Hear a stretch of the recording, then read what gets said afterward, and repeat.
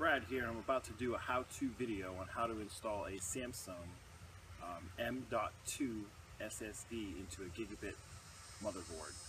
This is a pretty tricky install. You got to know the right settings and everything, so I'm going to walk you through the entire process for putting Windows on the USB drive all the way to get it installed on this SSD.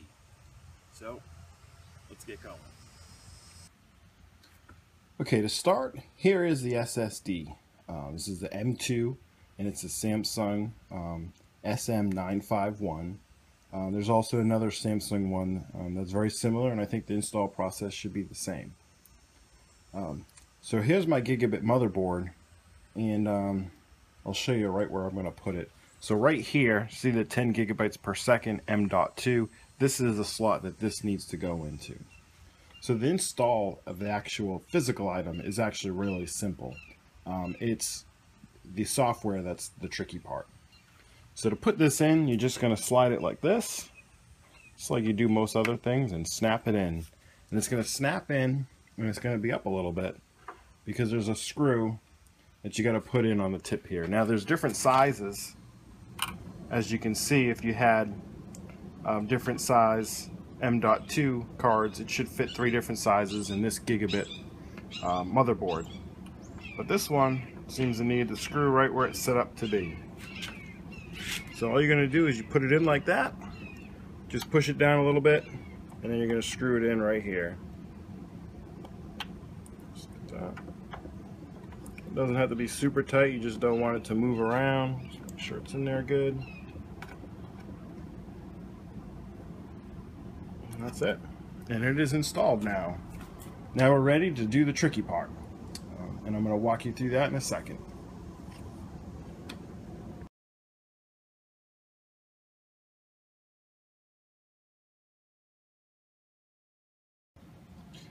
Okay, so when you get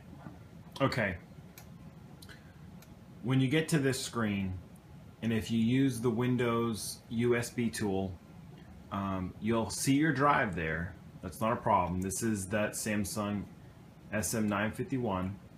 It's there, but you get this message: Windows can't be installed on this drive. Show details. The reason it says is the computer's hardware may not support boot into this disk. So the problem is not with the drive, it's not with the motherboard or computer or anything. What it is actually with the way the USB was created. So the way we created the USB with the Windows tool is not good for this setup. So I just wanted to show you this because this is the first problem you're going to encounter. So you don't want to do it that way. I'm going to show you now how to create the proper tool for the USB.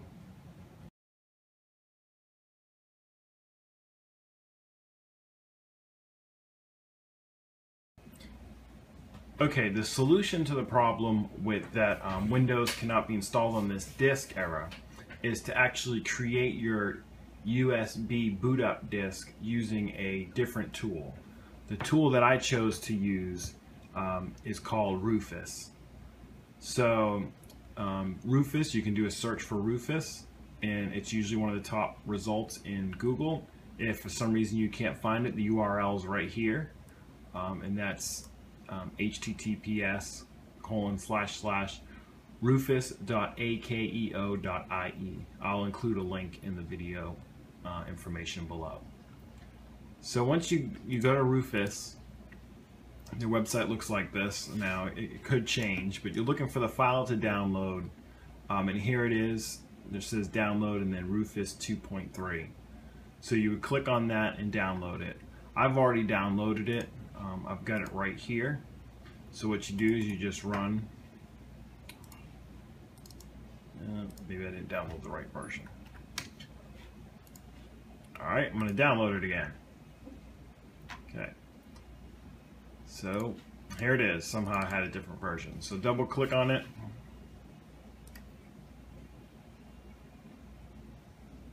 And this will come up. This is Rufus right here.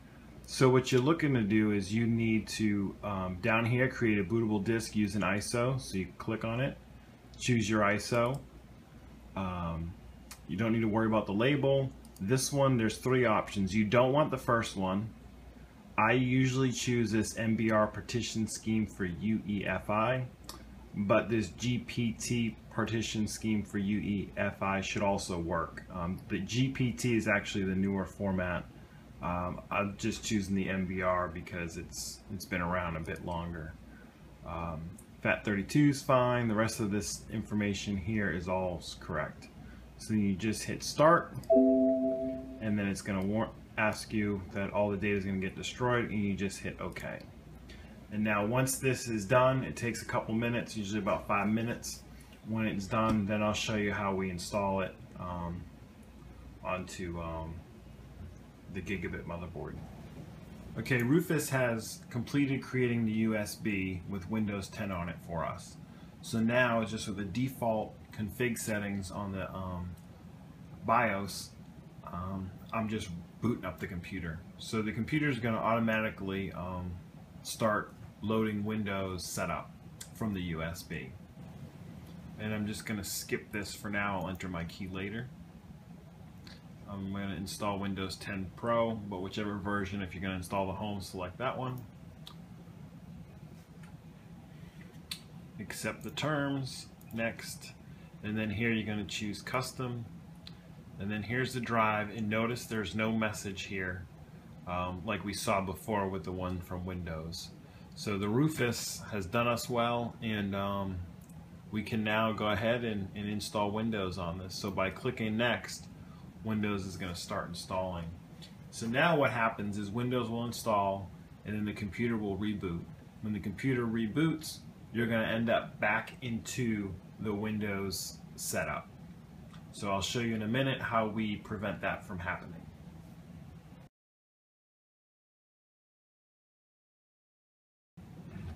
Okay, when you reboot your computer, you want to hit F12, and then you're going to get into here and you want to enter the setup. There's a couple things you want to change. First, you want to go to the classic mode, which I do that by clicking right over here. So click here and go to classic mode. BIOS features, and then I'm going to go down here and the storage boot option control. Double click on that and change it to either UEFI only or UEFI first. I'm going to do the only, but it should work with either one of those options. Double click. Make sure this option's there, and it is. Boot mode selection. This one you don't need to change. You can make it UEFI only. I'm going to here, but it should work for both options there. Then you're going to come over to peripherals. And with peripherals, you're going to change this SATA configuration. You're going to double click on that. And then you're going to double click here and choose RAID. Now, I'm not sure if it works with this or not, but I've been doing it, so I also make this SATA Express SRIS capabilities. I'll set that to disabled. Seems like I can come back in here later and put it back to auto, and it seems to work fine, but this initial setup, I'm going to leave it like that. And then the Marvel SATA controller, I'm also going to change this to RAID mode. I can come back when I'm done and change this out of RAID mode, and it usually doesn't affect anything, but I'm going to change that here because I've seen to have good results with that.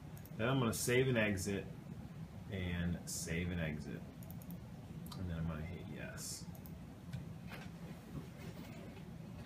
And then your computer will reboot. And once it reboots, it should start. You want to make sure it doesn't boot up to the USB drive. If it does, you'll have to figure out what's going on. But if you end up back in the setup, then you're going to have to reboot and see. But you should, if it all works well, it's booting up now to the SSD drive. The USB is still in because it needs to use some files from it. So you want to make sure the USB stays in. Now this is an indication here by it saying getting ready that I'm definitely booting to the SSD and not to the USB drive. So right now it's finishing the install of Windows 10. When it's done, I'll be ready to use Windows 10.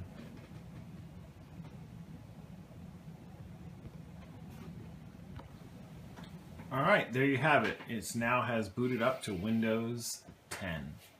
So I'm going to go back now. What I'm going to do is I'm going to shut it down. I've taken the USB out, and I'm going to boot back up to the BIOS and just change a couple of the settings back to what they were before. So I'm going to hit F12 now while it's rebooting. I shut down, so I turn it back on. I'm going to hit F12. And basically this is just so I can enter the setup.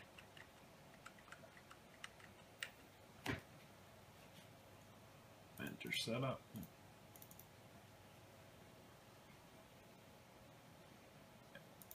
Go in here.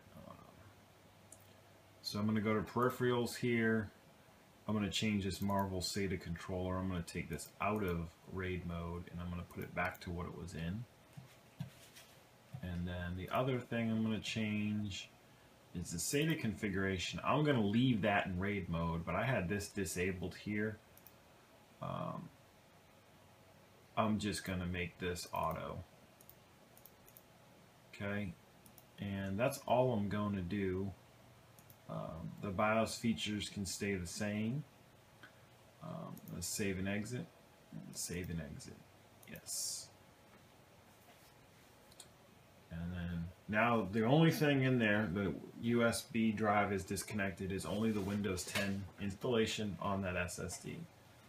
So we'll see it in a minute loading up Windows 10. And there it goes. So we don't have any problems.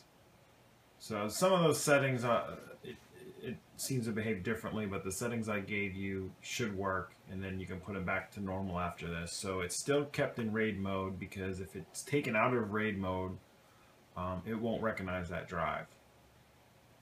So I want to thank you for watching my video on how to, and I hope this helps you not get as frustrated as I was trying to discover the solution. I tried this many different ways with Windows 8. I could not get it to install Windows 8. I'm not sure why. The same procedure should work for that, but I couldn't get it to work. So, but here I got Windows 10 with it working, and just wanted to share it. So, thanks for watching.